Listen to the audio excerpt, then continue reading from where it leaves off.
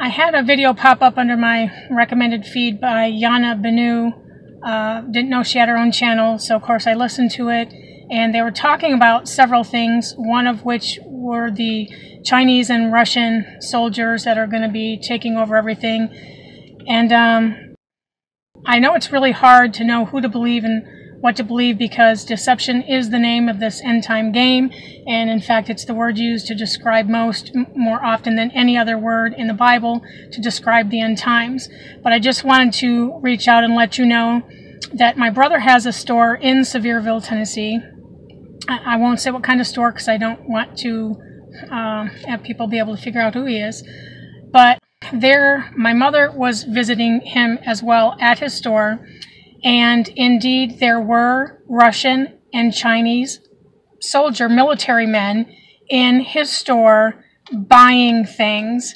And my mother, who is very incredibly childlike and naive, even kind of asked them, oh, you know, what are you doing here? And they said they were doing exercises up in the Clinch Mountains. So in case anybody tells you that that's a lie, that is not true, because this was 2 years ago. Absolutely, positively, they were there doing training exercises. So I just wanted to let you know that. And then as far as the rest of the message is going to be really for everybody. And I've made some notes because I want to be sure that I didn't forget anything. Because, you know, I know a lot of people are making their decisions and trying to figure out what we're supposed to do. So just a couple of important things to do irregardless. Be sure to make copies of all your records and your driver's licenses, your credit cards. Make copies of everything and put them in a Ziploc bag so that you have an extra copy. Also be sure that you have recent photos of all your family members and keep those in the same bag. There are not maps sold really hardly any places anymore because everybody has GPS and other navigation systems. So even at the big box stores, they're not really sold. But if you go to truck stops, make sure that you get a really detailed state map of where you're at. A hard copy, good old-fashioned map that shows all the little side roads, back roads, because you may need to use them and not be on main roads that have cameras and things like that. So be sure to get a couple maps of the state that you live in, and if you think you might have to go to another state, get all the state maps that are real detailed on the way. I also want to apologize a little bit for the last video I made. I know it was pretty, I was feeling pretty helpless, hopeless, but you kind of don't know the whole story. You know, on my Mandela community, they kind of know where I'm coming from, what I've been through, but it has really, really, really been a difficult last 5 years, and things are not getting more normalized from that, but they're continuing to increase. Now, I know you're probably going to hear a lot of people tell you, oh, yeah, Mandela effect, that's just a bunch of bunk. You know, or people are going to tell you, well, that's just, you know, Satan's grand delusion. You're going to hear a lot of things, but I'm just here to tell you it is very, very real, and it's not what unaffected people think it is at all. So pretty much when I made the last video I did, I couldn't come out and tell everyone because I knew a lot of people that were not from my Mandela Effect channel were going to be listening to that video. But that video kind of came on the frustrated heels of having something really, really big in, you know, the Mandela shift world happen, and that was kind of the last straw, and I couldn't take anymore, and I did the video. Now, what was that? Well, you're probably not going to believe it, just like, you know, my family didn't, my closest friends didn't, nobody does, but those of us around the world that this is happened and is happening to continues to happen, or we are the ones that can see it or whatever. But I just had an incident, because there are a few big things. You know, everybody has their biggest Mandelas. You know, one of the biggest ones is that we're missing a continent here. There was the Arctic, Antarctic, North America, South America, Africa, Eurasia, and Australia. Those were the 7 continents, and we don't have a continent here, and there's not even a landmass at the North Pole. So just saying, I'm not saying that's not how it was for you in your history. I'm just saying, I'm not going to tell you you're wrong. Please don't tell me I'm wrong, because I know what I know. So that was a big one. The other biggest one was the fact that we're not predominantly in oxygen-based environment here. You know, we were 86.2% oxygen where I was, and this is an almost 80%, almost 70 or almost 80% nitrogen here. I don't even know how that's possible. But anyway, that's not the point of this video. You know, and then there's other things, you know, other elements being on the table of periodic elements like krypton. Krypton and kryptonite were in comic books where I came from. So yeah, it's been a rough time. And then, you know, the last thing that happened that was just kind of set me off, you know, amidst everything that's going on with the pandemic and everything, was I had a man who came into the pharmacy about an hour before close, visibly distraught. His wife had unexpectedly died. She was fairly young, completely unexpected. He walked in the morning and found her dead, and he was, you know, distraught and trying to figure out what happened, and maybe, you know, somebody slipped some drugs into her medication vial. And I knew him. It's not like I didn't know him. I knew them both. I knew them both well.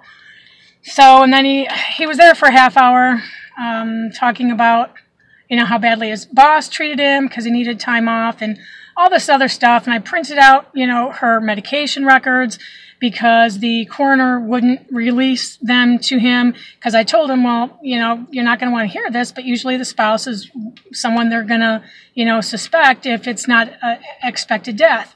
So then I did what I normally do for every family member who comes in, letting me know that their loved one has passed away. I have to go into the record, and there's a field where I have to, in the deceased field, put a date, the date that we first learned that a patient is deceased, which locks out the record, closes it out, nothing can be done with it. So that's what I did. And lo and behold, about 4 days later, I get a call at the pharmacy from some woman wanting to know if she's got any antihypertensive medication refill still left in her profile, and it was the woman who was dead. Yeah, so that was really, really difficult to deal with. I didn't even know how to respond. You know, I just kept kind of saying, well, I'm kind of confused, and I'm fumbling to go back to the screen to try to remove the date out of the deceased field to see if I can even reactivate it. I've never had to do that, so I don't even know if I can. In the meantime, you know, I'm asking her, well, you know, have you just been in the hospital recently? And, you know, no. Why would you ask that? Well, your husband, well, no, I'm just really confused. Anyway, so I'm waiting for him to come back in so I can see what he looks like. I know what it's going to be, but anyway, so that was a tough day. And then a couple other, like, major shifty things happened within that same couple of days. And then I'm just so tired of all the lies regarding what's coming, and it's coming faster than people realize, and it's going to be so much worse than people realize. So I pretty much had one of those days where I hit a breaking point, and I did that video. So if I looked desperate, it's because I definitely am. But anyway, so anyway, you know, you might not be aware, but there are several of us who've actually been watching Stephen and his videos for, I don't know, 2 or 3, maybe a little bit longer years now. And we've even watched Steve stumble when he's getting ready to read verses that he already knows by heart. And he's getting ready to read something where it looks like somebody has copied and pasted something for him to make his slides. And there will be new Mandela insertions in there that he's not expecting. And he'll have to stop. And he's seriously stumbling because he knows how it's supposed to read too. But then has just had to kind of work around it. And we all kind of laugh because we know what's going on and, you know, waiting to see how long it takes different people to get it. So people better believe that we are out of the age of the church, out of the age of grace, and in tribulation. And people are going to see very crazy things.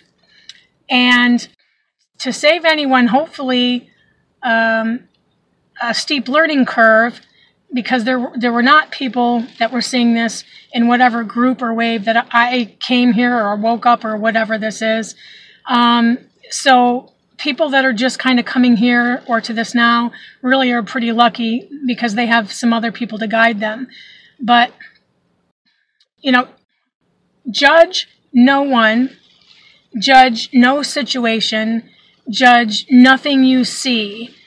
Definitely leave that to God, because it's going to be very, very difficult not to judge things that you're seeing with your own eyes, but that aren't. You'll know what I mean when the time comes. And I could kind of tell, you know, the little bit of newer desperation in Stephen's voice regarding, you know, all this information that's coming. And as you said yourself, you know, you're not sure. You know, it's almost better not to know. And a lot of us felt that for a long time, but you won't eventually.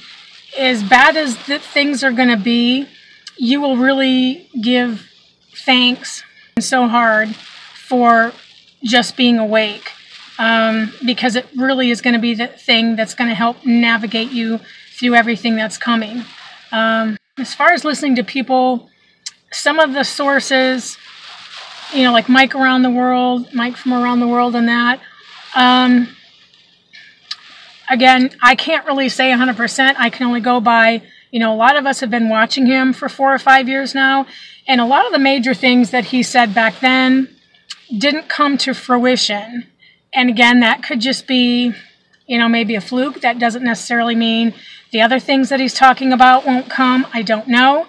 However, if he knows so much, as he clearly, you know, talks about, well, then why can't he know anything about, you know, hard dates or things? I don't know. That just kind of doesn't make sense to me. Anyway, another thing people really should be doing to get ready is to be sure that you get like a stockpile or some medicines together. Now, yeah, I know they take prescriptions, and obviously if you don't have certain conditions, they're not going to give you prescriptions. But there's ways around that, because everybody should have some staple things for their family members. You know, different classes of antibiotics, simple, you know, older generic ones for some gram-positive microbes, for gram-negative microbes, for, you know, some mixed microbes, things like that. It's kind of too late to go to those international online pharmacies to try to order things, because they're really months and months backed up now with people trying to order things without a prescription. And I'm not referring to any controlled medications, so let's get that straight right now. No controlled medications I'm talking about. I'm talking about antibiotics, antifungals, antihelminthics, anti-nausea medications, different topical preparations, a lot of different things, but I'm not talking about controls. So if you can't get them online, kind of not the most reputable, but there are some, but they're pretty backed up and you're not going to get it there. So most doctors who are, of course, in the system, in the matrix, they're not going to prescribe you things without a documented thing that they can make a ICD-10 code for and a diagnosis code, because, you know, doctors are not autonomous. Medicine and pharmacy is nothing what people think it is at all. Doctors cannot just do whatever they want. They have managed care and other agencies and organizations that are over them, and they're being watched, and, you know, different physicians get flagged as being outliers if they, you know, do too much of this or do that or don't do this or that. So when they're telling you, you know, especially in the pain med field where things are really changing and they say they really can't, their hands are tied, they're honestly not lying to you. They are not able to do what they want by themselves at all. So what you need to do is go to your pharmacy and ask your pharmacist, you know, just kind of nonchalantly, hey, who do you guys consider as the most quack doctor that we have in our town. Everybody's got one. These are the outliers that seem to write a lot of prescriptions for patients with a lot of refills on them, that really medications that shouldn't have refills, like Keflex even. Antibiotics don't generally have, sometimes they'll have one, but they don't generally have refills for a reason.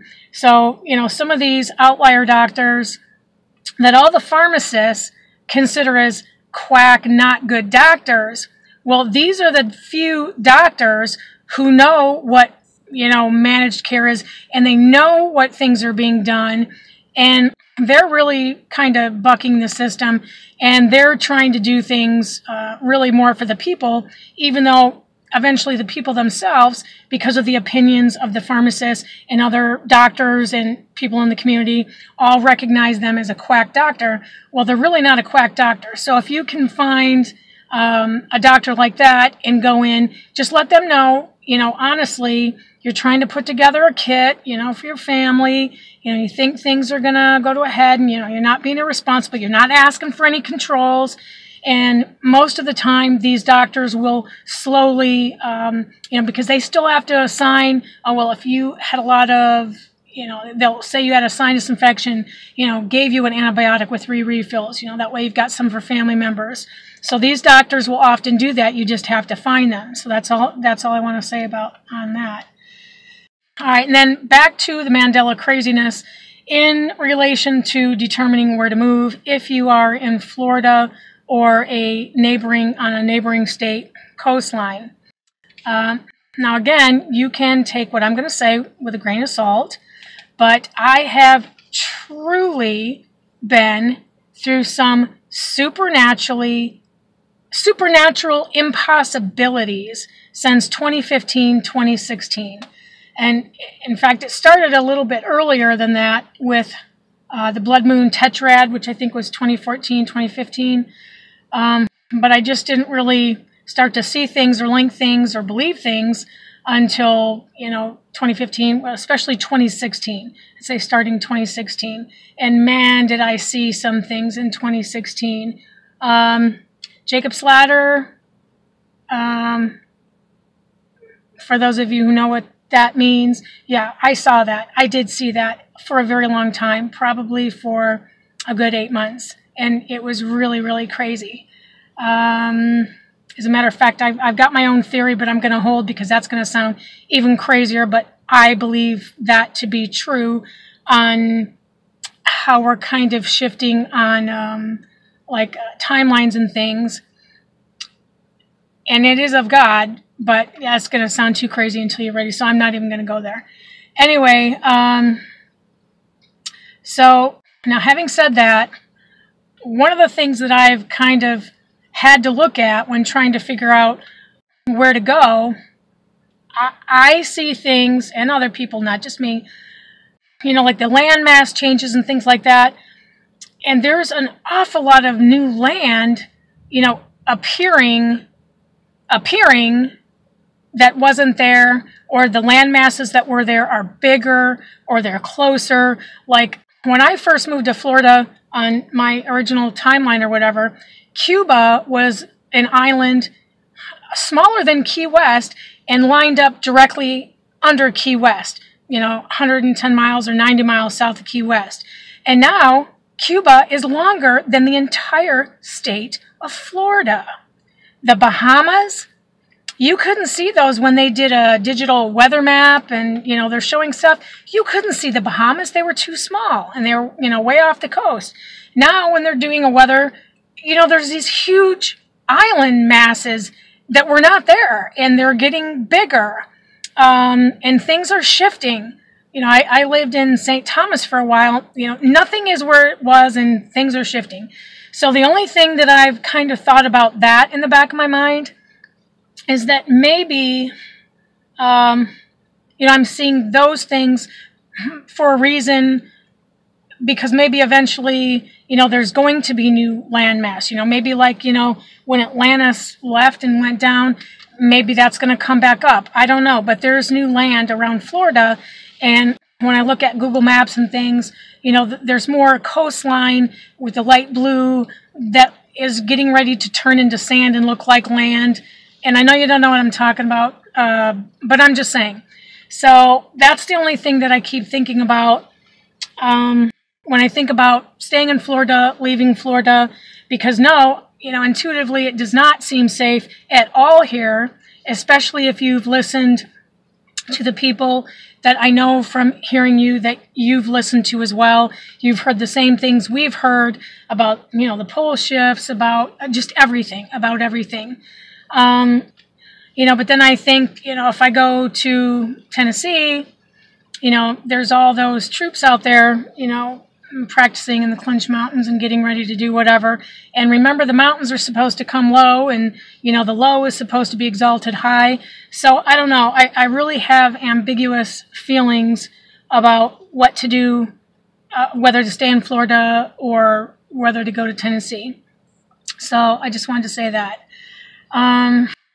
You also mentioned in just your last video that I saw yesterday about, the Jews being called back to the land and all these planes that we're going to be picking up, all these elite pastors and things and other people and flying them back to Israel for safety. Don't even worry about that at all. I can tell you right now, Israel is going to be wiped. I mean, wiped from the face of the earth, and all the people that are there, except for the ones that are going to be coming out on a supernatural highway, the highway that's talked about in the Bible. And that's how those real Jews, the ones who follow the law and have the testimony of Jesus Christ, the real Jews, that's how they're going to be escaping. And it will not be a big, scary ordeal for them. And the other people, yeah, they're not going to make it. There is no safety there for those people. I'm just here to tell you, there is no safety anywhere there for those people. Only the people that God is going to draw out supernaturally, and they're going to get to their place of safety, much like how many of us came here and got called out of our land to come try to talk to people, and people don't want to listen to us. Yeah, this is like, I'll tell you what this is like, and I'm not a person, I know you don't know my background, but I'll tell you, I was not one my entire life, and I'm pretty old. Not once did the word God, Jesus, religion, church, ever come out of my mouth to anyone, my entire life. Why? Not because I was an atheist per se, because during my youth I was in church, but because I, like many people, once you're in this world for so long, and there's all these religions and all these people, and, a lot of these people seem good, you get to where you start thinking, well, who am I to say what religion is right and what God is real and whatever? Everybody's got their story. So, I'm nobody to say, so I can't say nothing. Well, let me tell you what, when you get called out, everything that's in the Bible that says how it works and how it's going to happen, and you're going to be given the Holy Spirit who's going to lead you into all truth, which is Jesus Christ, and things are going to be brought into remembrance for you, that is exactly what happens. And Jesus Christ absolutely is the only Son of God who died, crucified for our sins, rose 3 days later. That is the truth. And I know a lot of people are not going to believe that, because until this happens to you, I don't think you can believe. I don't think until a person gets called and goes through that process of, sanctification, justification, glorification, were, am, and will be. That's why there's no once saved, always saved either. Anyway, until somebody goes through that for themselves, they're not going to know the truth. You can't know the truth. It is impossible to know the truth until you're given the truth. So yeah, don't worry about those people over there and thinking, God's going to, deject the true believers here. And I'm not saying, okay. Yeah, don't worry about them. Anyway, he will bring He will bring the true believers there to safety. I promise you. Anyway, I'm glad you put a list out and glad you told people not to provide their names to other people right away. I think that is really going to help a lot of people, or it's a good venue to help a lot of people. Time is very, very short, but God will supernaturally provide people the time to do what they need to do to get where God wants them to be. Now, this doesn't mean everyone, but for those who have full, unwavering faith in Jesus Christ to deliver them. I don't mean full faith for half the time. I mean rock solid, non-lukewarm, never turning your face from Jesus for one moment kind of faith. For these people, God will deliver. And you can use the Old Testament, the stories that physically happened in the Old Testament that played out, to know what's happening spiritually right now. Because that is exactly what's happening. Every physical story or thing that played out in the Old Testament is exactly what is happening spiritually in the New Testament. It is crazy. I want to point something out to people you wouldn't think needs to be pointed out, but it really does. And then some people really, really get it. When God said, "Come out of her, my people," He wasn't talking to Muslims, Buddhists, and atheists. He was talking to you. If you call yourself a Christian, too many people are worshiping a denomination of a church or a particular Bible version like the KJV.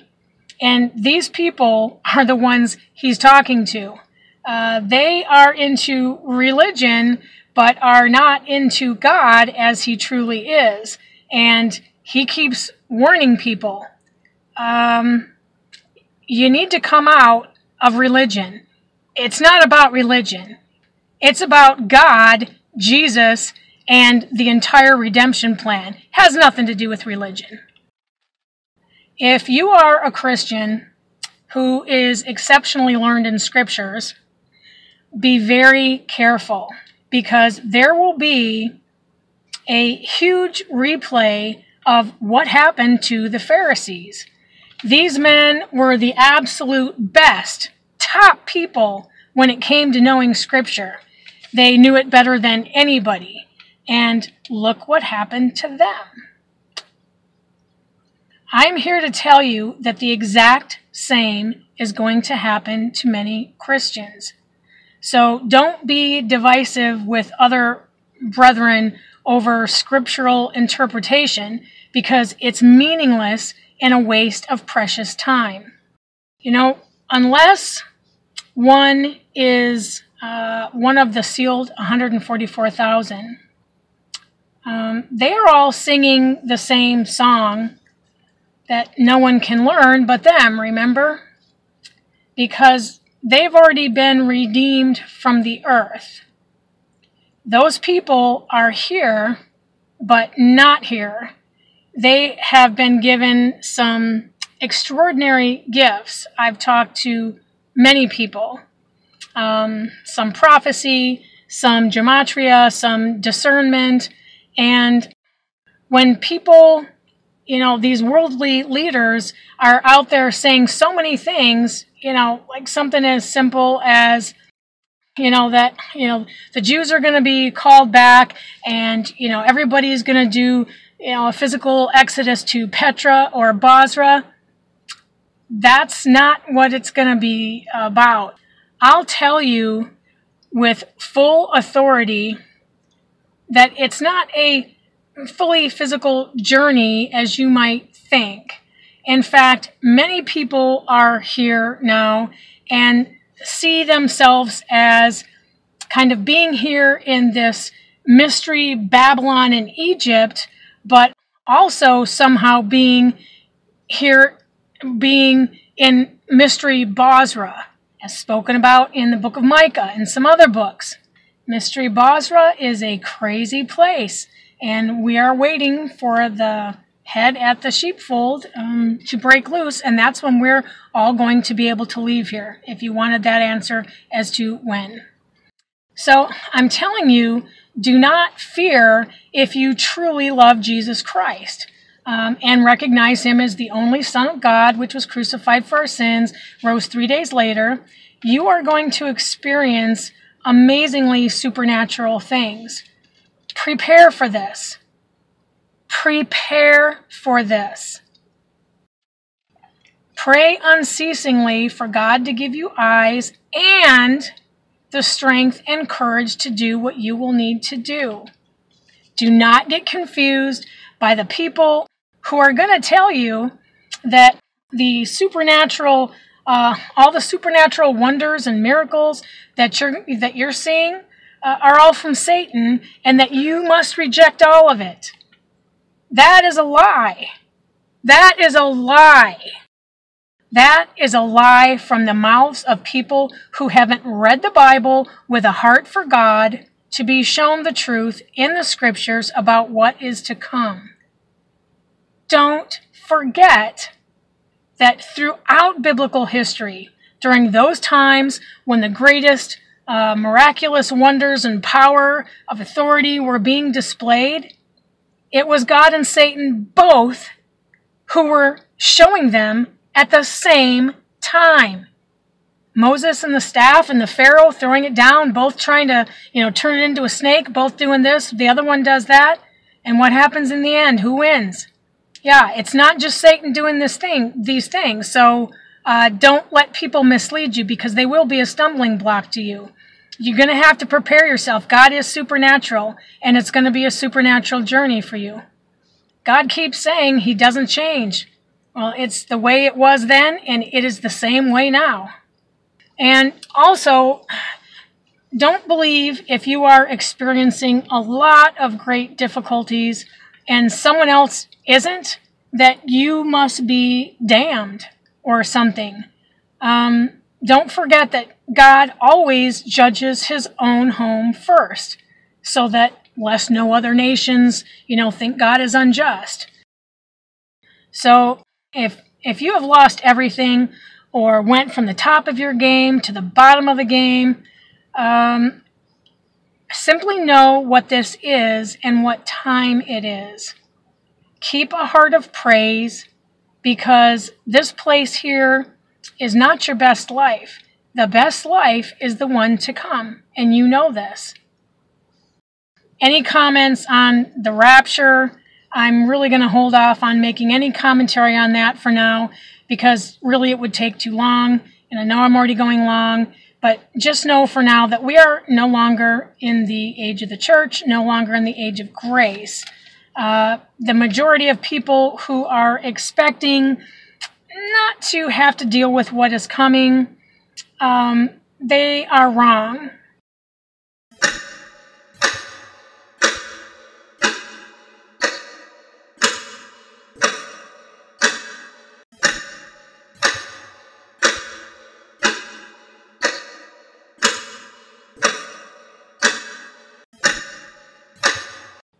And the only reason I'm even saying this much on the subject is to tell those people, when you find yourself aware that we are in tribulation, I don't want you to think that you have been either, one, dejected by God, or worse yet, two, that this whole Jesus thing and the whole story was just a big fat lie because you're still here going through tribulation. That will be the number one lie the enemy will be telling everybody over and over and over. So don't be deceived, because that could be the lie which causes you to lose your faith and your salvation.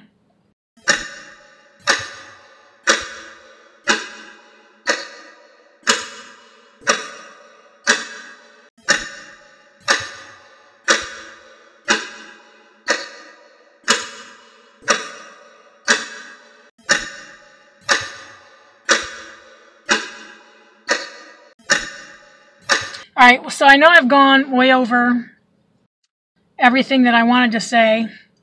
I'm going to try to stop. But just pray often as you can remember to. Don't be divisive with other true believers. And know it's not being divisive to wield the sword of God, which is Bible scripture, to get through to people whose fruit bears them out as not being fellow true believers. Simple as that.